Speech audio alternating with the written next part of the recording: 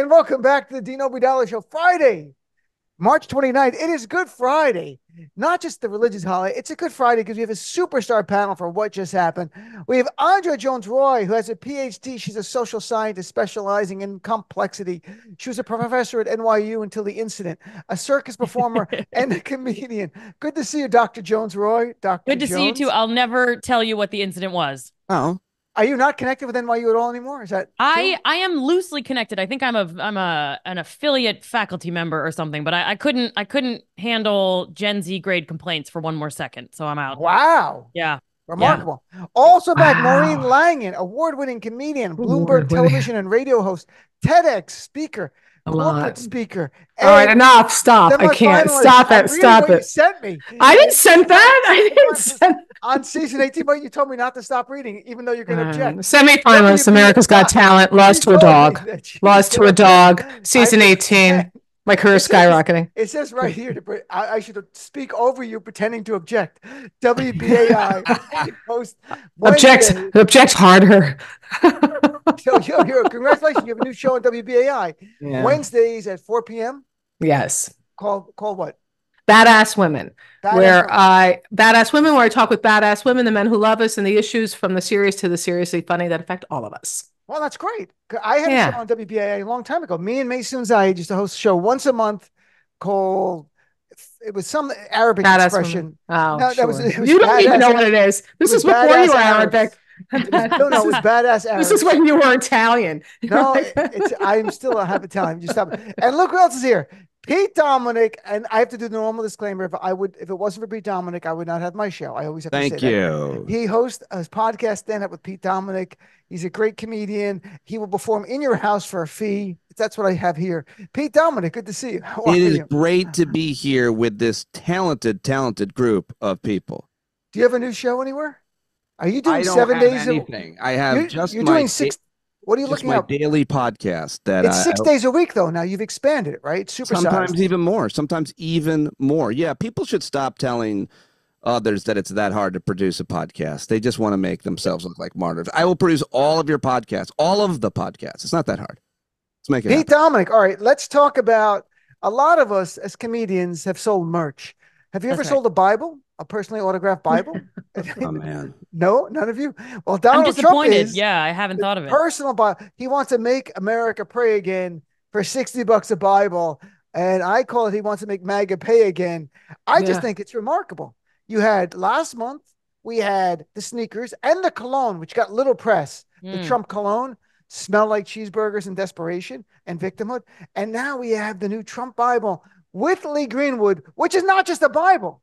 It comes with the Pledge of Allegiance, in case you don't know it, the Constitution, another thing he has never read, and something else. Andrea Jones-Rooy, you're an expert in complexity. This seems kind of complex. What's going on? It's very complex. His complex really is that he can't stop shilling terrible things on the internet and in the world. And I'm just upset that we didn't see it coming. Dean, I don't know if you called it, but every time he rolls out with one of these things, like I'm doing the sneakers, I'm doing what were the digital things he did like a year ago? NFTs. NFTs. Like, I feel like every time I hear one of these things, I should have seen it coming, and then I don't. So I don't even know. I think he's going to sell toilet plungers next month, or like that goo that you use to fix your roofs and fix bookshelves and stuff on late night. Flex Seal stuff. I've actually got to do a live read now that you brought it up. He's the Ron Popeil. He's the Billy Mays Ron Popeil. That's right. Presidents.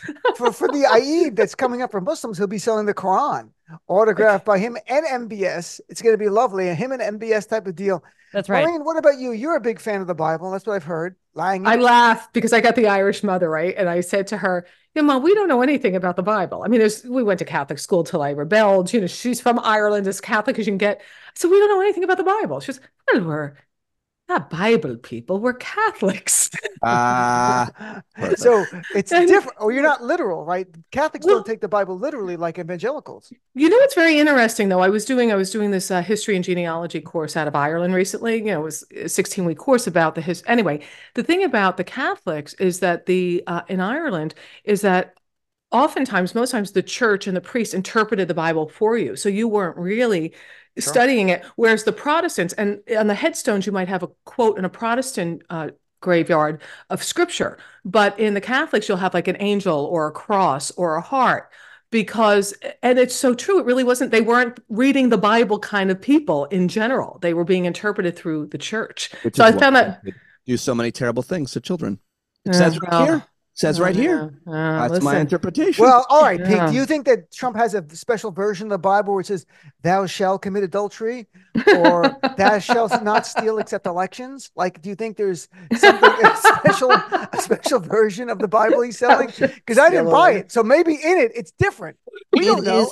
It is his set of rules is so antithetical to the set of rules that religious people follow. It's very, very hard, or supposed to follow, for people to understand how they could follow him. But I mean, if you read like Christian Dumas or so many other people that have been writing about Christian nationalism, like they're explaining it to us. If you want to listen, they're explaining it to us. It's a cult. It's Jesus was born in Missouri and carries a machine gun. It's whatever they want it to be. It's this militant form of Christianity, and I think people that, liberals, progressives, Trump haters like us need to just be honest and understand what it is. It's not a contradiction. I mean, obviously it is. They're not acting like religious people. It's that this is Christian nationalism. It's really well documented. There's so many of these leaders and bum frick towns all over the country and churches all over it that are telling people to be militant, to stand up, and Trump is their leader, and they don't care about what he's done to women and how terrible he is, because they can always justify it, and we shouldn't let our minds be blown. We should just fight them. We should fight them on the beaches. And fight at Myrtle Beach. He's doing a Churchill. Myrtle Beach. Stop it. He's doing a Churchill impression, which is not the Panhandle. It's it's very cartoonish Churchill. I'm a big fan of Winston Churchill. I'm offended for his family. From that, so Churchill the legacy estate of Churchill's family. I'm going to contact them when we're done to try to make sure they bring a lawsuit to get a TRO against you. Maureen, you were going to say something from the Bible? Something with Irish I was going to quote the Bible. I was going to quote the Bible do. Once I learn a verse. But honestly, like when this comes out, I keep thinking it's a satirical piece. I think it's an onion piece. And it keeps being true, from the sneakers to the cologne to the Bible. And the man, I did a joke in Massachusetts, and a table walked out that I said he was caught with a stripper. I would have been more shocked to have been caught with a book. And people were, and I go, no, stop it. He loves the Lord of the Lies, Nasty Little Women, Catcher in the Pussy. He loves the classics. I said, but the table walked out. Oh yeah, they cursed me out. Was that the only table in the audience? You were only because you were opening for me, and they. That's right. That was a joke for Pete. Sorry, I'm sorry. Oh, I know Maureen a long time ago. That's so hurtful. I'm sorry. What's happening? What's going on here? Are we trying to help each other's careers, or are we trying to what's happening here? I got up really early. I need this on the day my Lord is crucified. I got to be crucified. What is happening? Oh, you're right. Maybe they were just really big fans of J.D. Salinger and thought it was messed up that you twisted the name. I know. Catcher in the Pussy. Very funny joke, but your point is. But my point being is that then when remember the time he went and he held the Bible upside down in front of I was mortified. I'm watching it live and I'm going, what? And I'm live tweeting, what the heck is happening? What is going on here? And the fact that people will follow it. But then again, you know what? Pete, you were making a joke earlier about, people mindlessly following the Catholic Church and some of the bad things they do. I do not equate them to Trump, because there's so many great Catholics and good people doing the right thing. So I don't want to disrespect. Well, I know a lot of them. My sister, I know a lot of people. I know friends who are nuns. No, you didn't meet the other one. So there's 6 of us. We're Langans. We keep going. But I'm saying there's a lot of really good people, and I don't want to denigrate all of that, but you do follow somewhat mindlessly, don't you? I was talking about the priests, not Catholics. I know what you were, So, but one does follow them mindlessly at times. We put them up on a pedestal, and this is to the nth degree. And it's just really frightening when you see what can get into somebody's mind, and that they're willing to do this and follow this. It keeps getting worse. Well, and it just solidifies. We all have thought of Trump as a cult, as a religion, as like the evangelicals are just swarming after him. And it's like, finally, he's making it as clear as possible that he actually is a religious leader. Now here are Bibles. And I'm sure he's put his own branding and his own twist on things in the contents of the book. I almost want to read the book. If it weren't, I haven't read the Bible. I feel like it shouldn't be my first Bible that I read. No, it shouldn't. Like that. So that means I have to read another Bible before I read this one, but maybe I will. And don't you picture it? Go ahead. I'm sorry. Well, I was just going to say, is it weird that I'm not sure whether or not he's ever said that he had it worse than Jesus? Because he said it about, I think, Lincoln, No one's been treated worse than me. Like, I'm not sure if he said, I think he said something about Jesus had it tough, but so did I, or something like that. He's always the consummate martyr. He is the victim, right? He also said he made an infomercial for this book, which I found amusing. I watched it. I try not to watch it, but he said all Americans need a Bible in their home, and I have many. It's my favorite book. He literally said that, and he couldn't stop himself from smirking, because even there was a moment, a glimmer of self-awareness where he's like, and it's my favorite, and like, you're like, he couldn't sell it. Like, he even knew that was the glimmer of the scammer that came out. There was the con man, the grifter, where he knew that, this is a scam, and these people are dumb enough to believe it. And if you believe it's my favorite book, you should buy this book for $60 from me. Well, it's interesting. He's raising money. And then Biden made $26 million. He's raising money off all these gimmicks, and Biden makes $26 million in one night. Well, that's an expensive Bible that Biden's selling. All right, so that brings a great point. I'm chatting with Pete Dominick, Maureen Langan, and Andrea Jones-Rooy. Andrea, Trump, for all this bravado, if you talk to his supporters, he's outraising Joe Biden. He's making more money. He's really not. He's trailing actually quite badly now, and it's kind of bizarre. Yeah. And, we had Pete jump ahead on my calendar here of events, but last night, Joe Biden raised $26 million at one event. For context, in February, Donald Trump raised $20 million in the entire month. Like, we're not in the same world. That's right. And I hate big money in politics, but it is an indicator and also gives you resources to win elections. What's going on? Even Trump's small donors, there was a recent analysis. It's dropped way off. Something is up. I mean, I think part of it is that Trump, and I've been wondering this for a while, especially with the Bible coming out, is that Trump has surely tapped his supporters dry, right? What percentage of disposable income are so many of these people? And look, I spend my money on all kinds of ridiculous things, and I would give it all away for tickets to the Eras tour. Like, I'm not above this. But how many people are buying the NFTs and the shoes and the cologne and the this and paying out of pocket to go to the rallies and that sort of thing? Like, he's not tapping into, yes, I want small donors in politics too, but this isn't small donors. This is people being duped by infomercials. And I think they might just be running out of money. He also is I guess, using it all on legal fees instead of actually campaign things. So I'm not surprised that maybe the bigger donors aren't donating anymore either. Or maybe it's the case that now that both Biden and Trump have the nomination, we are all coming to our senses, or at least I am, and waking up to this is the reality. I can't just sit back and complain about it anymore. So maybe people are coming forward and being like, yeah, Biden is the candidate. Maybe he's not our favorite candidate on the left, but he is who we have. And we've got to put money towards this because we can't have another disaster, more of a disaster coming forward.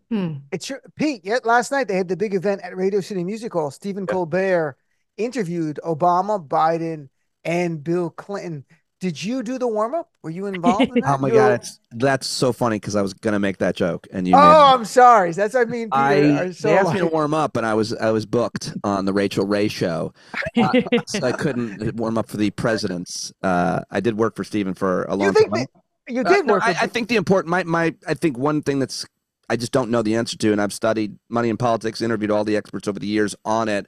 And I just wonder how much it matters. If Joe Biden's campaign, it certainly matters for down ballot races, and I'm very much politically active locally right now. We're in the fight again with our school board here, so I know money every dime matters in the lower ballot, down the ballot, and so on. But I wonder when it comes to, does Trump need hundreds of millions of dollars, over $1 billion need to, or, and I'm not sure. I just don't know because I think people are so activated. I do think a lot of turning out the vote matters, even for Trump voters. In certain states, it's going to matter. And if they don't have, that's where it matters. If they don't have people doing everything they can to get every last one of those people whose hearts are filled with hatred out to the polling, and a lot of them, by the way, still don't trust because Trump told them not to. All kinds of other voting methods, absentee voting, mail-in voting, and so I don't know if he has money to educate them, re-educate them, like his dumb daughter-in-law is. Then I don't know. Pete, you made such a great point. That's the key. This is going to be a close election. And what that money is for, it's not like an ad's going to change someone's mind.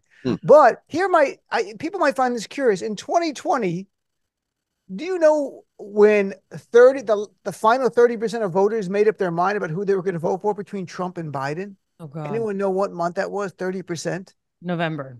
September. Like, so people, that means like people want, and then about I don't believe 10%, that. Like they didn't know. Come on. That's what it says. I can only go, what are you, a Trumper? You don't believe data? I'm sorry, Andrea, talk to me about data. Let's go. All We right. trust Well, data on our side. The data showed also exit polls around 7% said they made up their mind in the last week. Like they're like, after everything, they're like, they're so similar. I don't know. They're just so alike. I I can't know. tell. And I they mean, part of finally it could have been, Dean, you know these polls better than I do, but part of it could have been undecided in the sense of, am I going to show up and vote for Biden even though I'm on the left and I don't agree with him? Or am I going to issue a protest vote? And maybe the same for the Republicans on the Republican side, as opposed to like Trump. Or there are people out there who are like, I literally don't know and just want to mess with everything. That's going to be a bigger question for Well, 2024. Maureen, it took Maureen to the very last second. And she's one. Why don't we let her? She hasn't voted And then yet. she landed How on about Trump. that? So Have you It was decided yet I was a write-in. stop. I was a write-in vote for Stop. Lara because I wanted to hear more songs. Maureen, let me ask you, have you made up your mind for 2020 yet? Back in time. To activate my Irish Who are you citizenship, gonna vote very for? much so, very much so. Yeah, we've talked about this. You have. Yeah, I do have Irish citizenship. Yeah, I Yeah, know. but from the immigrant, Wow. my blessed immigrant mother. Yeah, EU. Kit, Here why we are go. you still here? Okay, I'm holding out hope that Wow. people like Single, us right? can prevail. Um, I listen, you are a lot more confident, Dean, than I about Biden's chances. When I've been on your show in the past, and I think sometimes because we are like-minded, so we're amongst like-minded people who find it absurd that Trump can be running and this is crazy. But I hear people out there and it's shocking to me, but it's becoming less so. I'm really afraid that he's going to win. I hear the people. Look, he could win. And not everyone I talk to is pro Biden because I have a lot of friends who are Arab American and Muslim American. Yeah. And the Gaza war, it has made people Yeah. who are pro Biden. Now, the Yeah. hope is that a ceasefire is reached in the near term. And then from there, Biden can do things to win them back, right? That's going to be on him. It's not on me. It's on him to win them back. But Right. it's not. I think when it comes down to it, I really think Trump will be a convicted felon before we get to election day. That'll be Yeah. used against him. I think the New York case. We'll talk about the New York case. It's kind of interesting. And Pete, you mentioned the grift. Lara Trump, who was the daughter-in-law, Yeah. who got the co-chair of the RNC because Yeah. she's married to one of the dummies Of named Eric. Trump, Eric Trump is now releasing. She released a new single. She had released Yeah. "I Won't Back Down" by Tom Petty cover few months ago. She's not a good singer. It's not because she's No. Trump. She's just not a good singer. I don't know what this is. Terrible. I'm not a good singer. I'm probably better than her, but I'm not really good. Sing us a song, Dean. All right, here we go. We want to hear it. So now she released a new single. I woke up this morning and she's dropped a new one and is taunting liberals. And I know liberals won't like this. So she got the RNC grift to grift even more. Pete, there's no end to the grift of the Trumpers.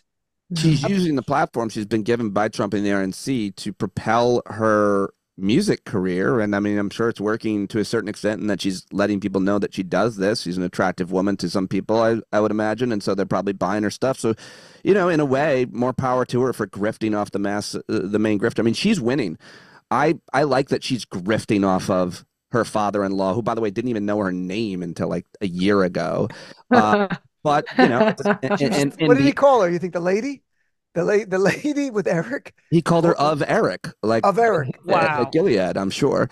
So I mean, I'm almost for it, and I'm really rooting for her. And I'm being serious because she has no idea what she's doing. And again, I pay close attention to local politics. I'm involved in local politics. So it's always a money fight. And the fact that she's going to run that RNC and just funnel every cent to the tyrant-in-law, her father-in-law, I mean, it's great. It's great. She has no idea what she's doing. She's not even remotely qualified being there like everybody else he appoints. Right. It's a loyalty pledge hire, and it's great. It's really good for us, and we should see it as a total positive that she's there. The only bad thing, and this is just constructively true, is that there were some big money people who didn't want to give money to Trump directly, but now they can give to the RNC, and their name's not connected to Trump. And I was reading about that they can funnel legally money to Donald. So if some people wanted this in between, they'd be like, hey, I didn't give money to Donald Trump. That was always going to be a way. RNC. There's always going to be a way to get money to it. But the super PACs are connected too. This was a way. I don't know how much of it's going to be, and we're going to see how much they're able to raise because she's the co-chair. The real chair, the functioning chair, is the guy from North Carolina, the former Republican chair down there. Election denier bullshit, that kind of stuff. Unbelievable. So, look, I agree. I think it was Andrew who said this, and I'm pretty sure we're going to go back to the tape. But the more she, like, if she sells an album for $10, that's $10 less from the Trump base to give to Trump. That's so a good point. let them just grift everything, sell everything, sign things that day, take off your jacket and sell it. Like, maybe I'll start releasing Trump merch and just sell more crap and see if I can just drain the pockets. I'm doing that with you, Andrea. That's a really great idea. I'm going to start selling Trump merch. Anything. It doesn't even matter. Yeah. I don't even care. Like anything. Have you ever bought merch for? I have one politician shirt. I have an Obama shirt. Yeah. And it was like, and it wasn't from the campaign either. It was like Obama gonna knock you out. Like Mama's gonna knock you out. I said Obama's gonna knock you out. And I would wear that. And I bought one shirt from the Kentucky Democrats, which was Moscow Mitch. And all I have is fun. Right. All I have is my RFK Jr. signed syringes. I figured we were going to get to that. And your RFK mask. Do you have that? And you campaign around Westchester. He's got, look at every poll now. He's at 10 or 12%. He's going to be one of the highest drawing third-party candidates in a long, long time. At least he's pulling for Trump, right? I mean, he's not possibly. It's hard to say right now. It's not. He's not helping. We don't. Imagine. Here's the truth. You won't know till the autopsy, and that's the worst time to know. And that's literally what you won't know. Because after it's over, you're like, you know what? He pulled more from Trump. You won't know what? If the vax killed them? If the vax killed them, or if, what is so remarkable, everything bad in America, the ship hit the bridge, like you see vaccines. Yeah. It can't be, everything can't be a vax. Every bad thing is the vaccine. I laugh every time a very old person or celebrity dies and someone says, vax? Were they vax? It's like, they're 90. Amazing. They killed Lou Gossett Jr. died today. He's in his late 80s. Yeah. Vaccine. Legend. Great guy. Yeah. I'm very big on deaths. I can, Maureen, go through a whole list of them. Maureen, anything you want to add? You seem a little like puppy doggish, like something's happened to you. Maybe it was me. Did I do anything to hurt you today? Or I feel, puppy doggish. That's me. That's me all the way. I cannot, emotionally, did I say something that was painful? When I'm opening up here like a sandwich that wasn't wrapped properly, I'm taking it all in. I got to be honest with you. I have been so tired of following all the news and all the Trump stuff. It's just sickening to me. And I've been tuning in to overseas broadcasts and newspapers, and there's other countries outside of us, and there's even countries east of Italy and France, I'm discovering, and there's a whole continent called Africa. I didn't know about this, but it's all new. And like Gonzaga, that's an African country. A lot of people don't know that. Right. By the way, have you tuned into Al Qaeda Chatter? It's my favorite show. It's a big show. Is that your podcast? Your other podcast? My podcast is called Al Qaeda Chatter. When do we get invited on that? You have to speak Arabic and you have to wear a burqa. I'm sorry. There are certain rules, but that's how it goes. And we're chatting with Andrea Jones-Rooy, Maureen Langan, and Pete Dominick. So, this was a huge story for like 4 or 5 days. The NBC News on Friday, we learned, hired Rhonda McDaniels. She was gone by, I think, Wednesday or Tuesday, but it was remarkable. They hire her. Here's what's remarkable. First of all, people on the left, the backlash was really ferocious online, like really more than I've ever seen. And then on-air talent on MSNBC and NBC with Chuck Todd, but MS badmouthed their own talent. I've never seen that. Pete used to be at CNN. No one badmouthed you when you were hosting a pundit there, did they? Well, actually, you, me, and Mark Thompson at SiriusXM went on MSNBC to be critical of our bosses at SiriusXM when they hired Steve Bannon back. I'm pretty sure you joined Mark. Did I? Stop that. We're going to delete this part of the show. I'm trying to keep this job. Come on. That's all I got. We were. And I wrote an article for the Daily Beast. Yeah, so I think SiriusXM. First of all, I just want to point out that you, to your listeners, did that. You actually stood up, and you weren't disrespectful. I wasn't disrespectful, but there are times I think. But I'm the only one still at SiriusXM. So what does that mean? Like my time tick tock. It's just that's what. And this is your last broadcast. You work for a bag of apples, I think is what it means. But no, I mean, I think it's a point to your integrity, and I think it's a point to anybody who's integrity. I think what matters is there is a threshold. There was even in corporate media, much of which I actually like and respect a lot of different journalists across corporate media, and was a member of corporate media until I started working out of a shed behind my house. But I mean, the bottom line is, you can't bring on an expert who thinks the moon is made of cheese. You can't do it. You don't do it. There is that threshold. And you forever, since I should say the election, all corporate media has said we will not bring on election deniers, or or we won't hire them necessarily, much less bring them on their shows. And that's exactly what happened here. The idea that MSNBC, I mean, apparently one of the executives that brought her in was a donor to the Republican Party, which is also a real conflict of interest. Most journalists, much less executives in journalism, don't publicly or even privately donate. That's a dumb career killer. And so I think there is a threshold, and I think we saw it, and I think it's good. But you know what, too? What are the problem with this? I was a journalist for years. That's what I studied, journalism. I was a journalist. I was a documentary producer, worked at Bloomberg. And I say all this because as a comedian, there's a line in the sand. And I take journalism very seriously. And it does not exist in the way it's supposed to, very rarely anymore.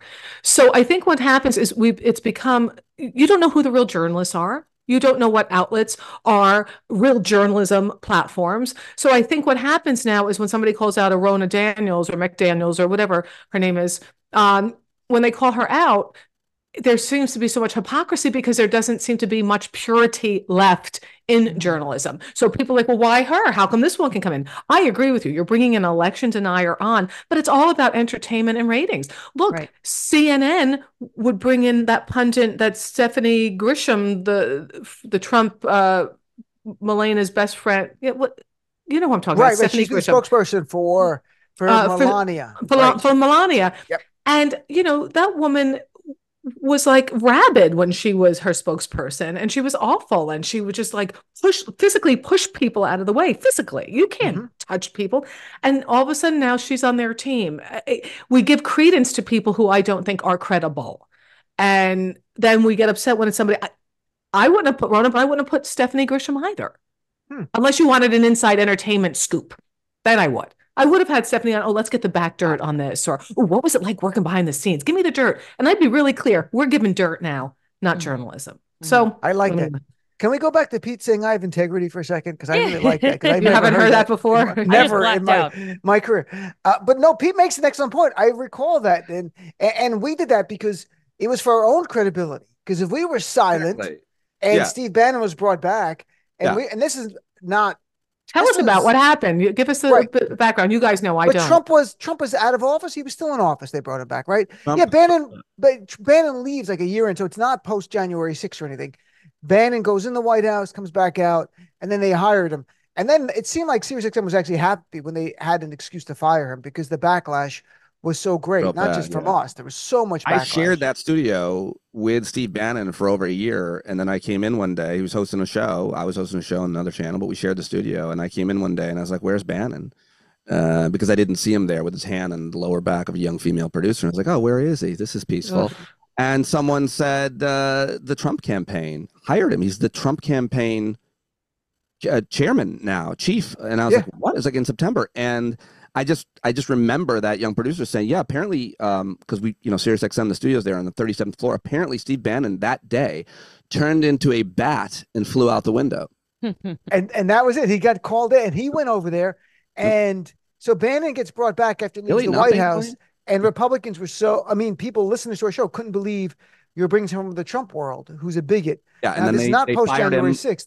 They hired him back. Book exposed that Bannon criticized Trump, so Trump fired him to save face, and then SiriusXM hired him for access. I mean, he worked in the White House as close as the president the day before, so you understand why SiriusXM hired him, but that didn't mean it was okay. And we went out and we told him. I privately and publicly said it, and I got in a lot of scrapes during that time. Certainly didn't help me, but eventually SiriusXM fired him. That's exactly what happened, and that's the truth. So, Andrea, any surprise here how it went down? Like they went from, I thought they were actually going to just bench her and pay her money. But then they're like, we're terminating you. And now she might get a lawyer to sue them because there were a lot of people on air calling her liars and stuff like that. And that's fine. But I was watching like, this might be going beyond just the termination part. You might get sued. And now she said she's going to sue them. No, it's just the whole thing is just like a microcosm of our entire dysfunctional set of views around politics in this country. And I'm thinking here, like, why would they hire this person? And I think Maureen's point is exactly this. They're just trying to make a lot of money. And the mainstream media is worried that like everyone to the right says, oh, it's all garbage, left-leaning bias. So they're like, okay, we'll get a shill from the right and put them in and make everyone happy. And of course it makes nobody happy, but they're just trying to sell. So I come from academia where as far as I can tell, leadership in academia is just trying to make the students happy so that they can keep getting tuition money. And they don't actually have any morals or any goals or any, I can say it now because I'm no longer there. And I'm not in media. I was in journalism for like 6 months and I was horrible at it, but I had too many bad. But it does seem like that's what's happening here. It's like we just want to cater to whoever we can get to get eyeballs on our screen so that we can sell advertising, and we'll do whatever it takes. And so we see these extreme moves. We saw it with SNL, and Dean, you'll know more about this than I will, right? Like Shane Gillis is hired, and then it's like, oh, the backlash. Oh, he's fired. Oh, now we're too woke. Okay, he can host. Like, we're just pandering. No one has any values. We're just trying to make some money, and we're doing it wrong. The New York Times does it all the time, posting various extreme things just to get clicks and outrage attention. No one's excellent point. Who has integrity? You three. You have integrity. We do. Yes. Rami Youssef is hosting Saturday Night Live. My buddy is hosting Saturday Night Live tomorrow night. So I know him for Ronnie's awesome. when he was a child. I appreciate that rant because I do feel like I could have. I don't think I could have because it's not in my character, but I do agree with that analysis, and I do think all the opportunities I've had in media, I could have always made a lot more if I was willing to sell anything and say anything. I just couldn't do that, and so I've made a living. I don't make $1 million, but I make pretty good money by actually being able to aggregate an audience of people who care that you are trying to be the change that you want to see, and you are actually not just saying it. Like the great Joe Madison, who recently lost, who was a mentor of mine, a legend in broadcasting at SiriusXM. That guy yelled and screamed on the radio, but guess what else he did? Went on hunger strikes and went to Africa and marched and did all of the things. And those are my heroes, and that's who I try to, as best I can. The standard you walk past is the standard you accept. So if you allow this stuff and if you sell this stuff, then you are nothing. And that's what most people in media are. And they have huge houses, but they're unhappy. And I have a tiny shed, and I am perfectly content. And good for you. Very good. And that monologue was brought to you by MAGA. Make sure I live in a Prius. Get your Bibles. Get Pete a bigger shed. Let's take a break. We're going to regroup. We're going to come back. A lot to talk about, including GOP calling a basketball team foreigners, and Supreme Court, the actual trial date for Donald Trump, which I actually think is going to happen, folks. So let's take a break and come back. More of what just happened right after this. And welcome back, Dean Obeidallah. Uh-oh, what's wrong? Hey, Maureen, can you drop your gain a bit? You're very hot. Oh, really? She has no idea how to do what you're saying. That's the look on her face. I do, Dean. I'm sorry. Okay, she does. Sorry. I wouldn't know how to drop the game. All right. Well, then speak for yourself. I'm not coming at you. All right.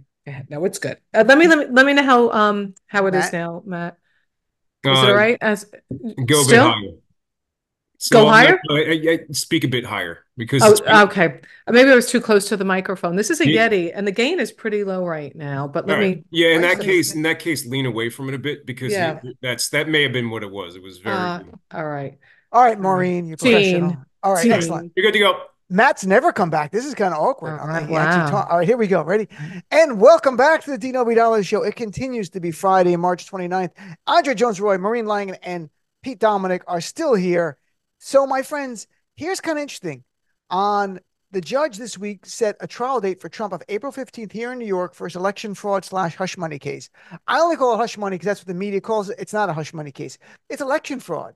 And he committed crimes crimes to cover up his crimes.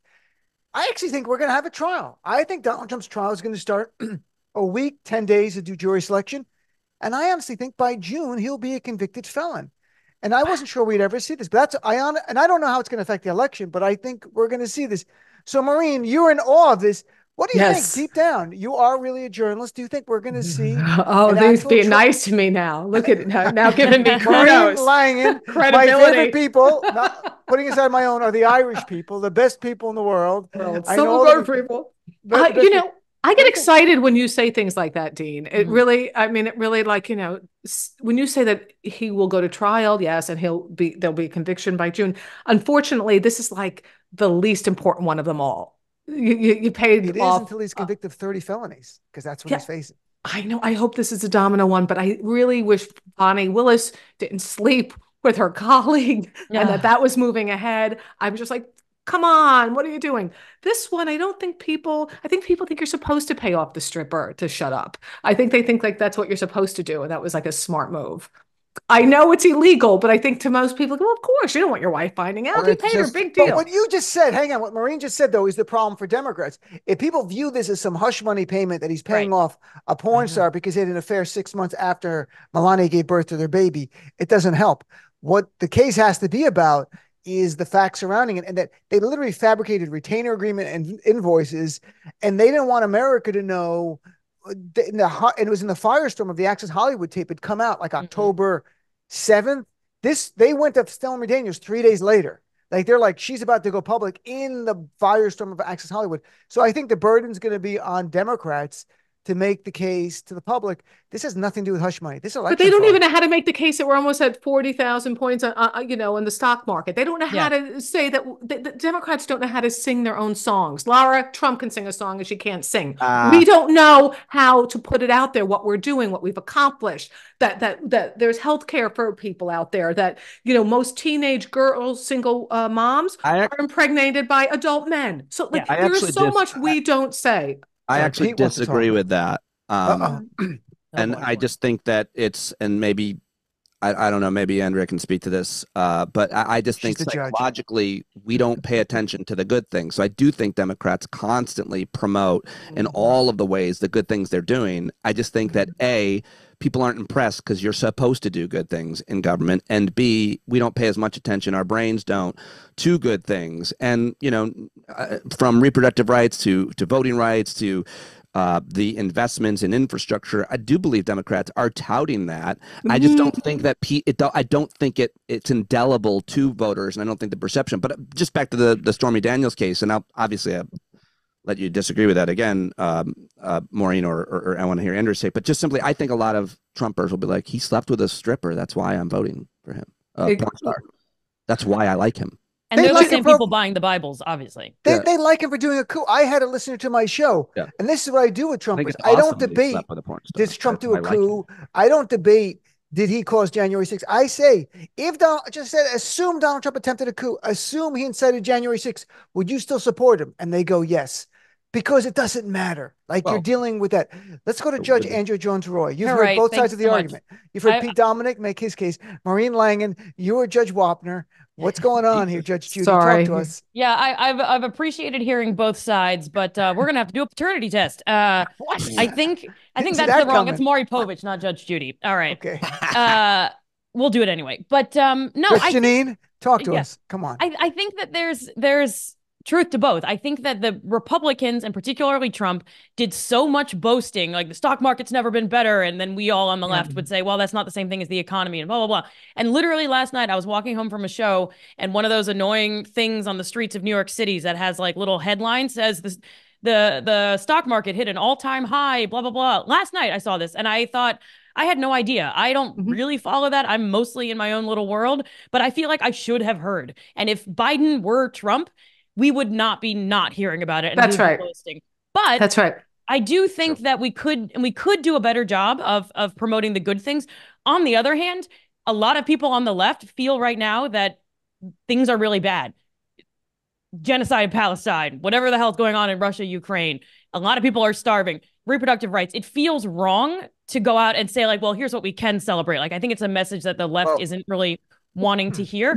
But I also think that we're not really playing by the Republican rules of let me boast. And I think until Trump, neither side was doing this kind of like boasting about whatever. And yes, the stock market's doing better, but there are a lot of problems. And I don't really want my politicians running around and celebrating when we have all these problems. So I think both are kind of right. But the Republicans are playing this nasty game where they're just going to point to their successes, and then they're going to demonize the left as being a threat against the country.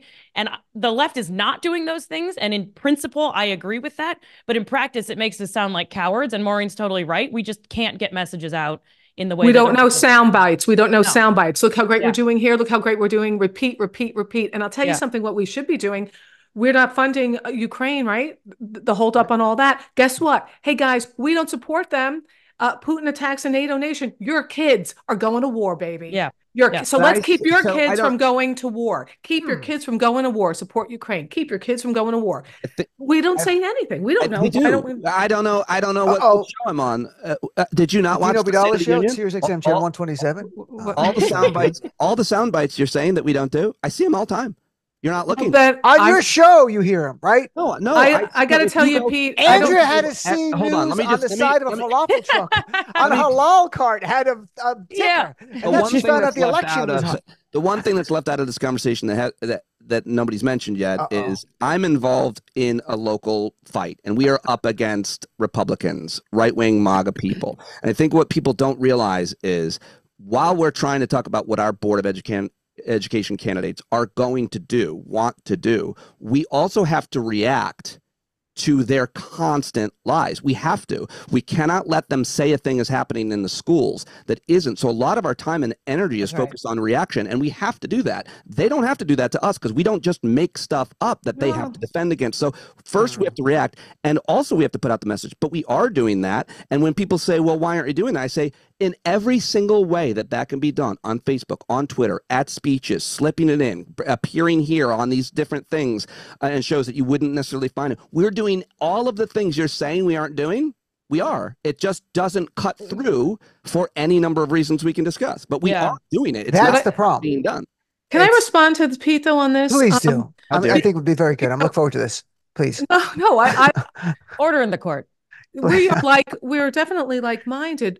But, when I say to you, I don't hear people talking about Ukraine, NATO, your kids might go to war in America. I don't either. And I got to tell you something. I have my sources of news. I am prolific. I mean, I read and I watch and I see what messages are being put out there. And I'm not seeing it. I'm not somebody who scans. I have a reading list that I look at every day. So I don't know where you're seeing all that because I'm not. Every Democratic senator is saying exactly what you just said. Every Democratic congressman who makes the argument for Ukraine funding said exactly what you just said. I'm not hearing it out there. I have a theory based on nothing, which is that I think there's a distinction between what you two are talking about. I think, again, you can both be right because there's the saying of the message and then there's the traveling of the message to places where we're hearing it. And like Maureen, I also think of myself as someone who's relatively well-informed and follows various political outlets, but I'm not really hearing what senators and congresspeople are saying. So something about what's being said, I agree with getting that. Lost. You know what you guys are? Okay, can I just say one thing? Dean, what you're saying now I'm going to share all the links. Can I just say something? Share all the links, but I also do have to mention that Maureen has a Palm Pilot, so she's not seeing a lot of it. Do not do this. And I get my news from Buffalo Wild Wings. I just watch all the screens all the time. Yeah. Here's the thing. Frank Luntz has a great book. Frank Luntz is a jackass in certain ways, but he's very good at some of his books. And the book is titled, It's Not the Words You Say, It's the Words People Hear. And I always remember that. And in the book, he talks about politicians he goes, when politicians are literally tired of repeating the same message, he goes, that's the first time people have heard it. He goes, I'm so tired of saying this because that's the first time in general. It's repeat over and over and over. And to Maureen's point, look at how many times have we heard Trump say, Joe Biden's coordinating all these prosecutions against me. When have we heard any Democrat go, no? Some media fact check it.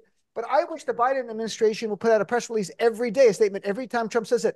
We have nothing to do with Donald Trump's prosecution. So it's in the articles, at least, where it's denied. Instead, it's just one side. It's Trump going, this is a whole thing is orchestrated by Donald Trump, by Joe Biden to prosecute his political opponent in New York, in Fulton County, in Florida. It makes no sense, right?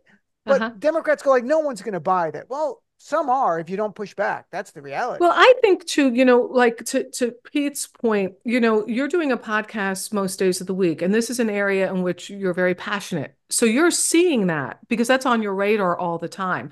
I'm looking for it.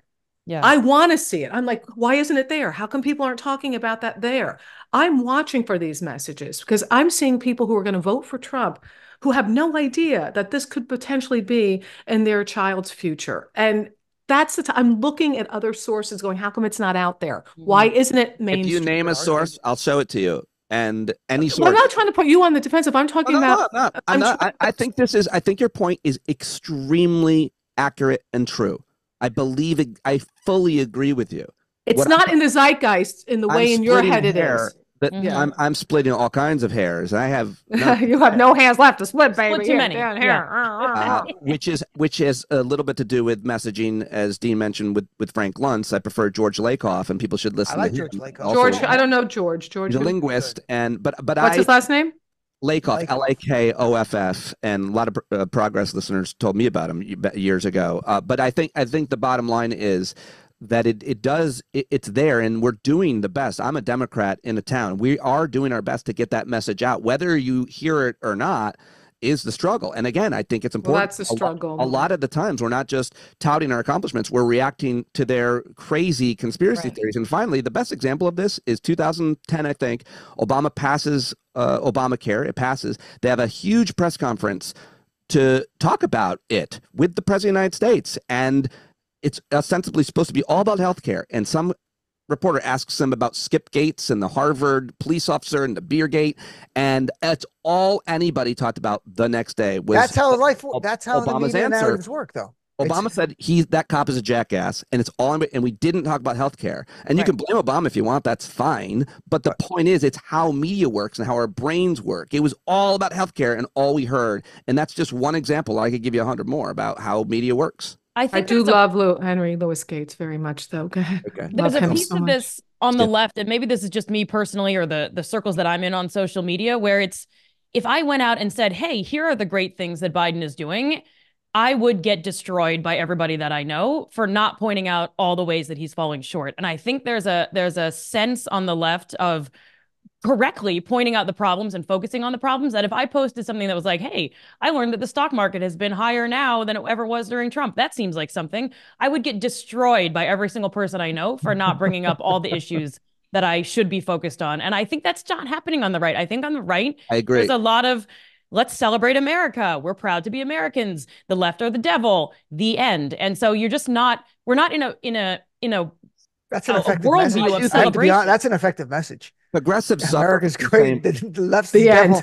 The end. I get it. All right, I'm going to go right for Laura's. That was really good. I think liberal Democrats and progressives suffer from the same thing that Republicans and you can always point out, or in your marriage, in relationships, you can always point out what's wrong with a person. But the reality is, governing takes all kinds of compromise. And so I would love to talk to those people who criticize you about the things Biden hasn't done. And I would say to all of them, how should he do it? Yeah. Show me how it's done. Because Joe Biden has been the most effective president. I'll tell you. Well, people, I don't think. Let's bring your wife into this conversation. Hang on, I'm going to bring your wife in now, Mrs. Dominick. Let's talk. So, look, I think that I think Pete, you live in a shed, and that in that shed, not a bubble, a shed, not a bubble. You live in a shed where you are covering everything, and you're having great guests on, because I see your guests; they're really great, and you're covering it. And some people who really pay attention to stuff hear it, but there's so many Americans who don't hear anything, and if it doesn't get hit in their face 90 times over and over and over, and that was the thing about Trump. Not only did he say it, the media repeated it because it was simplistic. And a lot of times they were fact checking it, but they were repeating it. And what Trump learned is that if they're arguing within that box, George Lakoff would talk about this too. If they're arguing within your framing, you're winning. Mm-hmm. So is Trump the greatest president ever?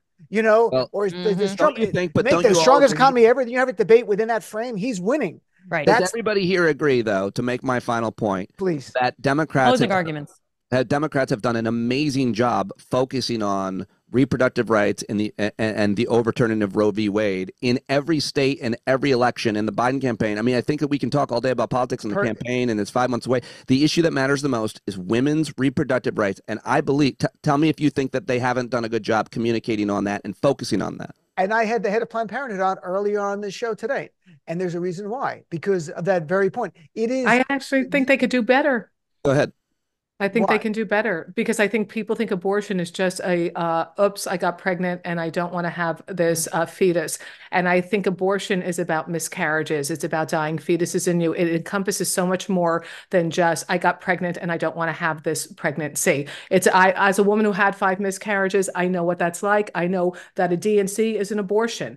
I want to go up to a microphone to most of these Republican people and go, I know you don't believe in abortion. What about spontaneous abortions? Are you for those? Because most have no idea that that's a miscarriage, and that's the same term. I would love to do that. I think there's so much that we could be highlighting these women. There's a woman in Tennessee who's running for state legislature. Her name is Allie Phillips, and she is running locally, had to come to New York to have an abortion. Her fetus dying in her, could not have it done in Tennessee, same as the Texas woman. We should be showing these women, we should be following them, we should be showing their journeys, we should be doing little minute, 30-second freaking bloop, bloop, bloop, bloops about them. The woman who now has her 5th kid who can't afford it, the one who can't get any health care or support. I think we can be doing so much more to show the everyday lives of women and families and men impacted by this. So much more. Look, I wish that's a great topic. And I wish we had more time. We didn't even get to half the other topics I want to talk about.